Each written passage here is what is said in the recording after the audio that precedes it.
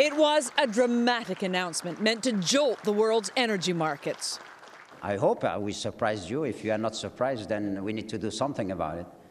The surprise was a production cut, the biggest in OPEC's history, designed to boost plummeting oil prices that have hurt OPEC nations. They rely on oil prices of between $60 and $100 a barrel to balance their budgets. The 13 OPEC members pump about 40% of world consumption. Operating as a cartel, they set production limits collectively. By cutting 2.2 million barrels a day, or about 6% of their production, they'd like to force the price up again to roughly double.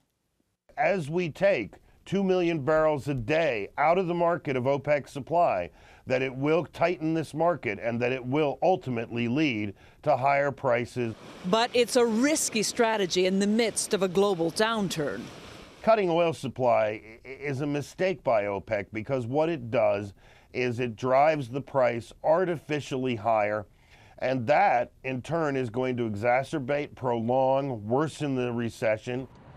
For American consumers, lower prices at the pump have offered some relief in a dire economy. It's great. Even though it's been a bumpy ride. I don't get it. It's like, why a month ago were we paying $5 and now it's like $173? It doesn't make sense to me. And it's not getting any more predictable. Demand for oil is slowing so dramatically as the recession deepens that OPEC's production cut hasn't pushed the price of oil up, at least not yet. In fact, it's even dropped a little. Elizabeth Palmer, CBS News, London.